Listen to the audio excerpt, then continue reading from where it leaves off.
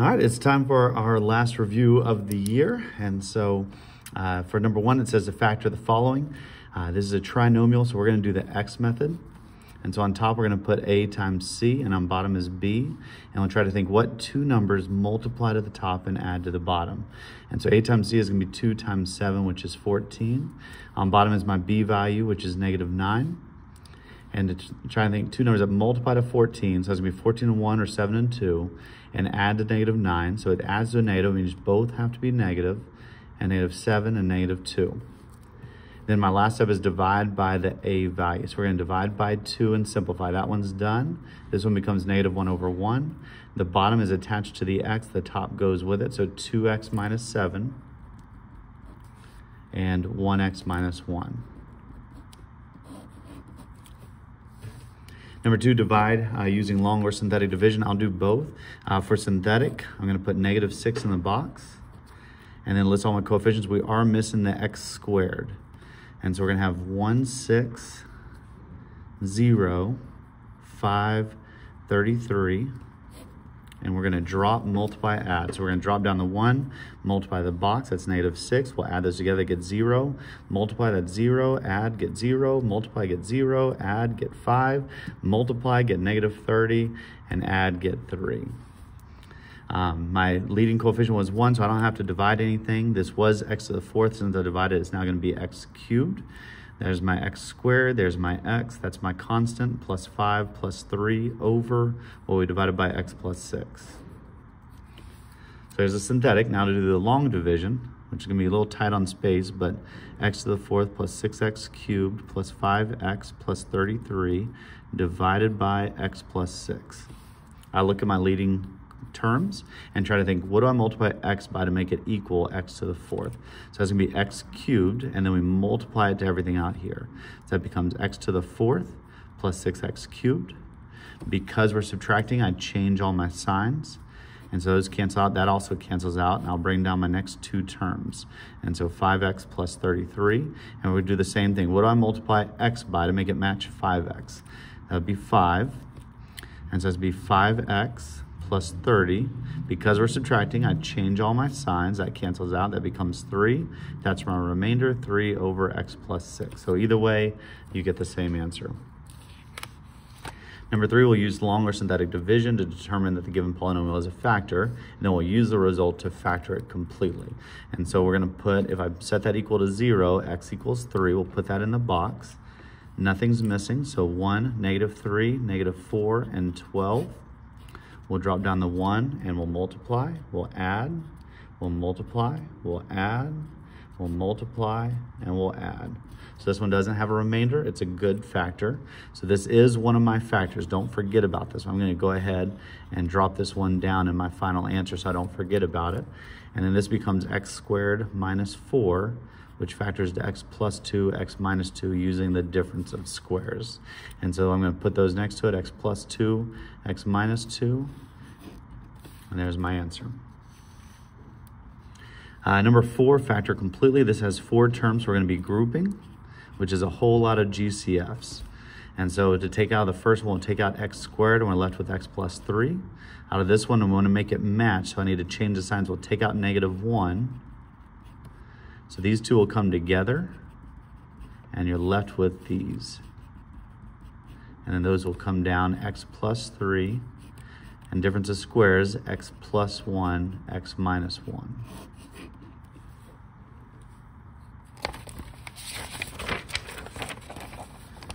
Number 5, factor the following completely. I don't like negatives at the beginning. I also see there's x's all around. So I'm going to take out a -x to start out with. That's my GCF.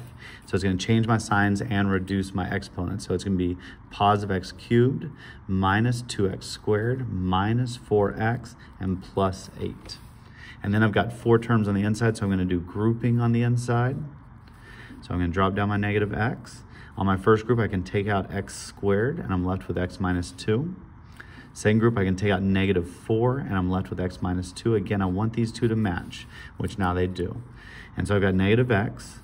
These two will come together as 1, x minus 2, and we're left with the x squared minus 4, which again will factor with difference of squares. So we have -x, x minus 2, x plus 2, and another x minus 2. So you could write it like this, or it could also be written, since there's 2x minus 2 is negative x plus 2, x minus 2 squared.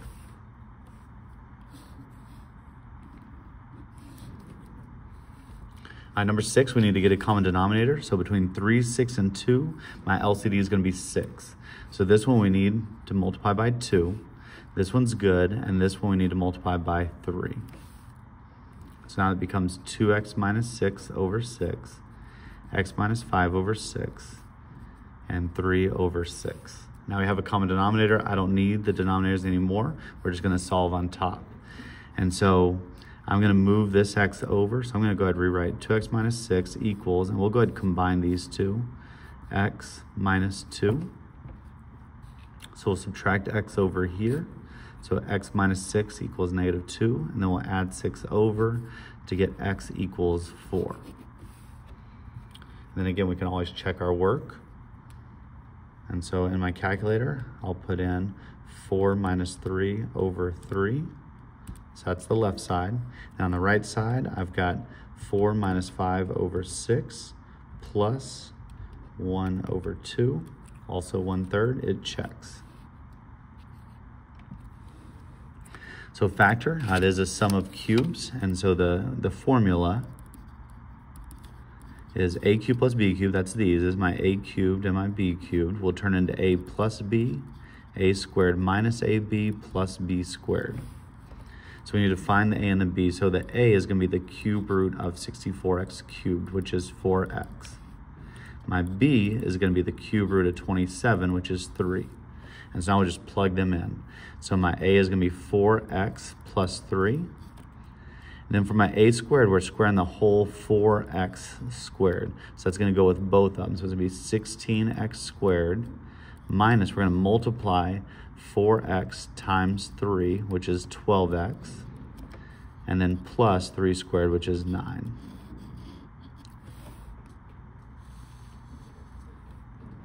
Simplify the following. So this 2x minus 5, that squared means there's 2 of them. So 2x minus 5 and 2x minus 5. And so when I FOIL this, 2x times 2x is 4x squared. 2x times negative 5 is negative 10x,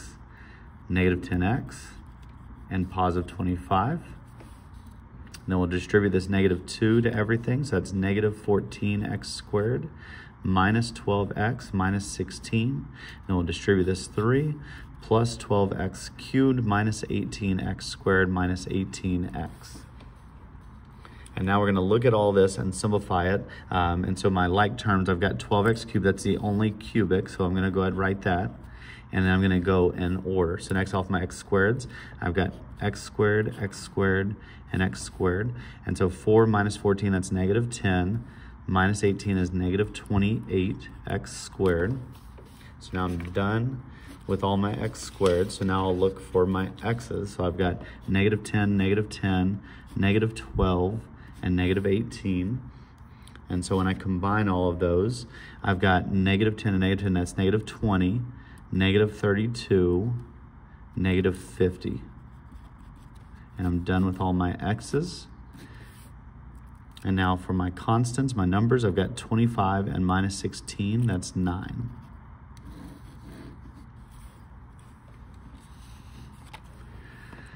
Solve the logarithmic equation, and so there's no base written, which means it's implied to be 10. There's 2 ways you could do it. I'm going to go ahead and do it the easier way. I'm going to get rid of this 2 by dividing by 2. So it's log base 10 of x equals 4. And then we switch it to exponential. So my base is 10 raised to the 4th equals x. So x equals 10 to the 4th is 10,000. If you wanted to do it the other way, you could also make this 2 be an exponent for the x. So log base 10 of x squared equals 8. And then I would change it, so 10 to the 8th equals x squared. And then I would take the square root to get x equals, and if you put this in the calculator, the square root of 10 to the 8th, you would also get 10,000. So both ways we'll get the same answer. All right, number 10, I'm actually not going to do right here, because if you look ahead, number 13 is the same. So I'm going to go ahead and do the graph on number 13 where I have the graph. And so don't worry about 10. Number 11, rewrite the exponential into logarithmic. And so that's just gonna be log, my base is 5 of 625 is equal to 4.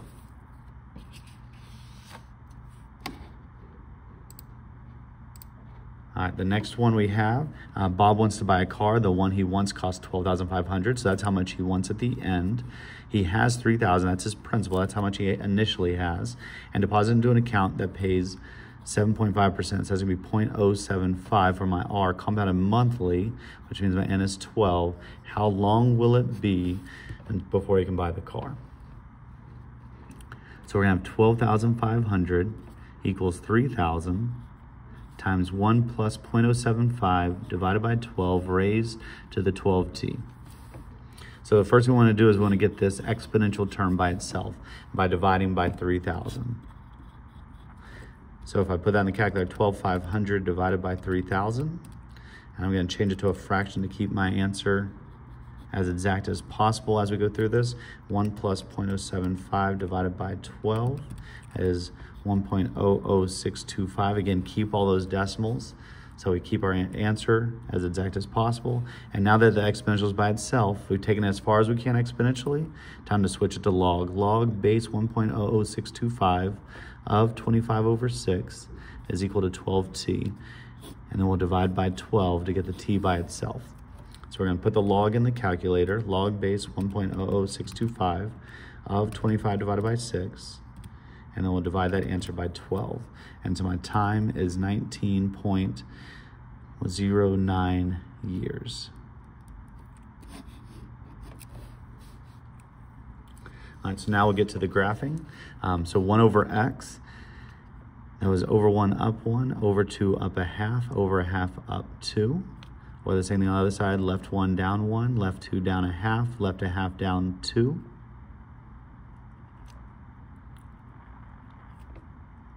You can always plug this in the calculator to get these points as well, but there's my rational function.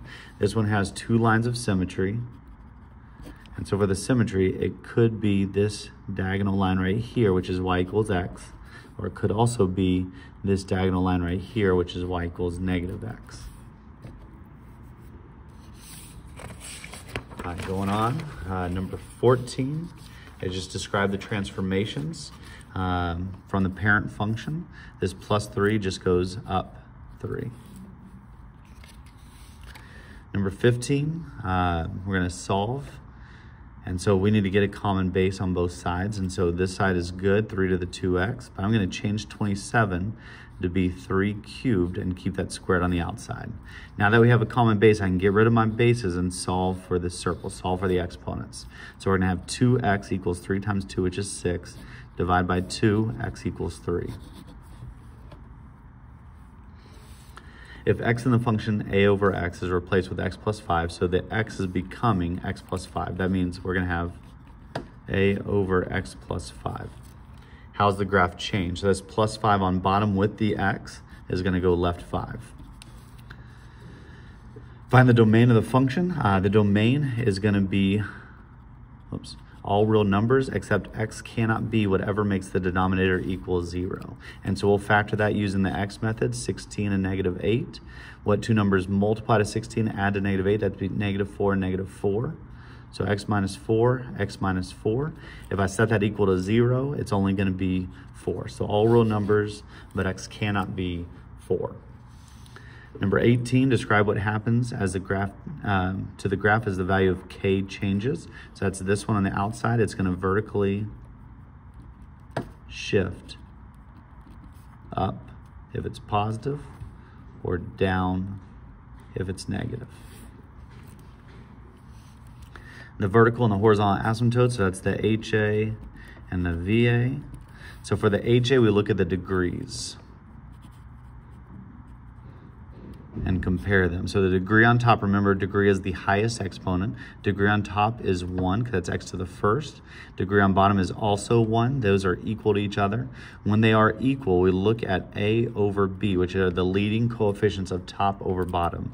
So my a is going to be 2, my b is going to be 4, which is 1/2. So y equals 1/2.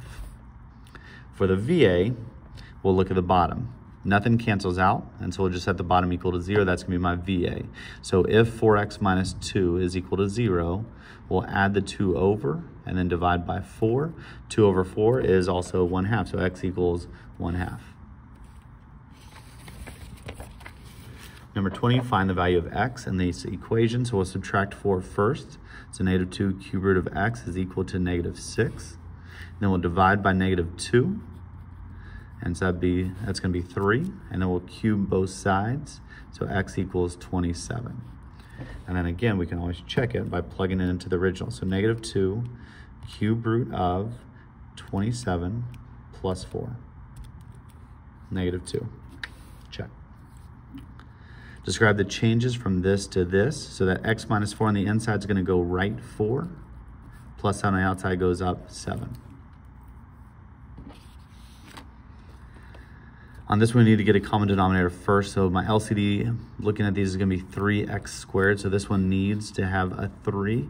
This one's good. This one needs a 3x. So on the left side, we have 3x plus 15 over 3x squared. I'm going to go ahead and distribute this negative, and so it becomes negative x plus 1 over 3x squared is equal to 3x over 3x squared. Now I don't need the denominator anymore, except for the denominator tells me x cannot be 0. So anything else is fair game, but x cannot be 0. So I'll go ahead and combine like terms on the top. So I've got 3x minus x, which is 2x. 15 plus 1 is 16, is equal to 3x. We'll subtract the 2x over. So x equals 16. And then again, we can always check it. And so we have 16 plus 5 over 16 squared minus 16 minus 1 over 3 times 16 squared. And then on the other side, if I plug in 1 over 16, it equals 1 over 16. So it checks. All right, so for this one, we want to list the x-intercept, the y-intercept, the symmetry, the domain, and the range. All right, so this is a cube root function, which if you're not familiar, right 2 down 6 is going to look something like this.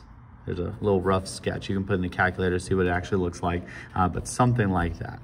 My domain and range were always all real numbers for cubics and cube roots. My symmetry was rotate. It was rotational 180 degrees around the inflection point, which on this one is right 2 down 6, so 2, negative 6.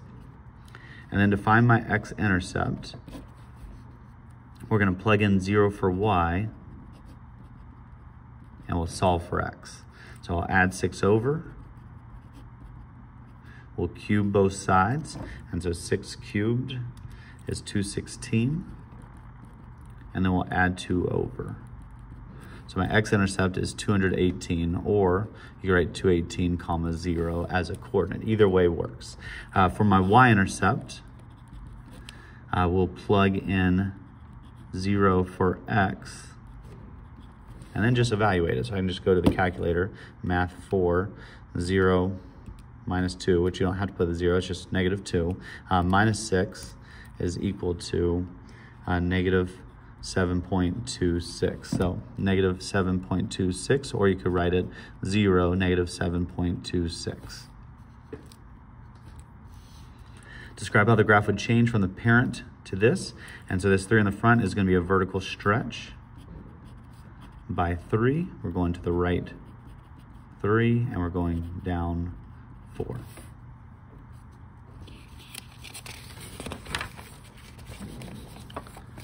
All right, simplify the following. This one's good. This one has a minus in front, which is going to distribute to all of them, changing all my signs. So negative 8x squared, positive x to the 4th, negative x cubed. This has a negative as well, negative 4x cubed, negative 2. And now it's just combining like terms. So I'm going to go in order. I'll do my x to the 4th first. So I've got this one and this one. And so negative 6 plus 1 is going to be negative 5x to the 4th. And I'm done with my x to the 4ths. And then I'll do my x cubed. So I've got 7 and negative 1 and negative 4. So that's going to be 6 plus 2x cubed, because that's 6 minus 4 is 2. And then with my squareds, I've got 7x squared, I've got negative 8, and that's it. So that's going to be negative 1x squared. With my x's, I've got 8x, and that's it. So plus 8x, and I'm done. And then my only constant over here is negative 2. Find the value of x. We want to get the x by itself, so we'll start by subtracting 5 over. So negative cube root of x minus 4. So it looks like negative 3. I'm going to rewrite that. The negative should just be in front. Equals negative 3. Almost made another error. All right. Then we're going to get rid of the negative by dividing by negative 1 or multiplying by negative 1, and it becomes positive 3. Then we'll cube both sides to get x minus 4 equals 27. And then we'll add 4 over to get 31. And again, we can check it. 5 minus the cube root of my x is 31 minus 4 equals 2. Check. Graph and describe the transformation. So here I have a vertical stretch by 2, left 4, and down 3. This is a cube root, which means it's that horizontal function. And so we're going left 4 and down 3. 1, 2, 3, 4. 1, 2, 3. And then with cube root, normally from our vertex, I'll just write vertex. From our vertex, we go right 1 and up 1 because the cube root of 1 is 1. And we went right 8 and up 2 because the cube root of 8 is 2. And then same thing for the left side, left 1 and down 1, left 8 and down 2. However, on this one, we're stretching by 2 vertically. So it's going to multiply all these y values by 2. So we're going to go down 4, down 2, up 2, and up 4. So we're going to go right 1 and up 1. Sorry, 2. Right 1 and up 2, and then right 8 and up 4. So 1, 2, 3, 4, 5, 6, 7, 8. 1, 2, 3, 4. Left 1 and down 2, 1, 2. And left 8 down 4, 1, 2, 3, 4, 5, 6, 7, 8. 1, 2, 3, 4.